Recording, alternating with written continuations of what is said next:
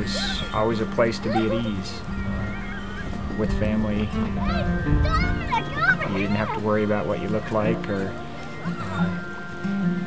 what you said or anything else. It was always here and open and welcoming.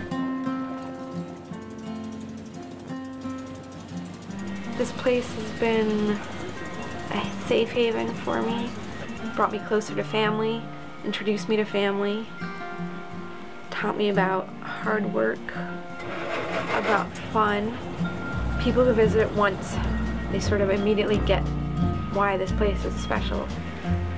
How we've sort of maintained a unique feel here, even though we're being surrounded by mansions.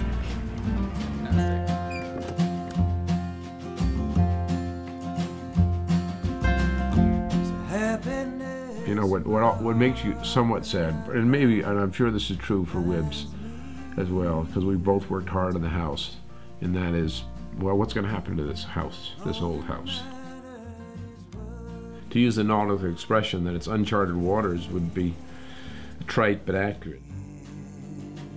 One night we went over to Edith Wheelwright's boathouse. It was a beautiful moonlit night. And we opened up the big doors of the boathouse. There was a hammock in there, and so we were sitting there. There was a full moon out there. It was all very romantic. And I thought, why doesn't he propose to me?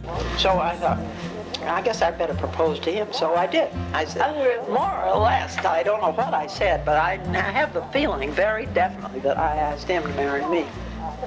He said, yeah. I think a house is just a house until it is loved by so many people and cared for and appreciated by generations. And then it does take on a personality. It begins to have a life of its own. When I heard that, unfortunately, Josh's mother died, and the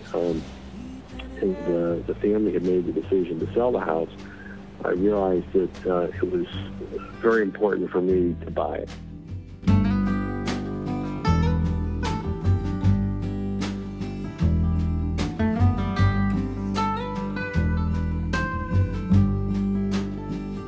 It's like home, so you can leave home, but the memories always will be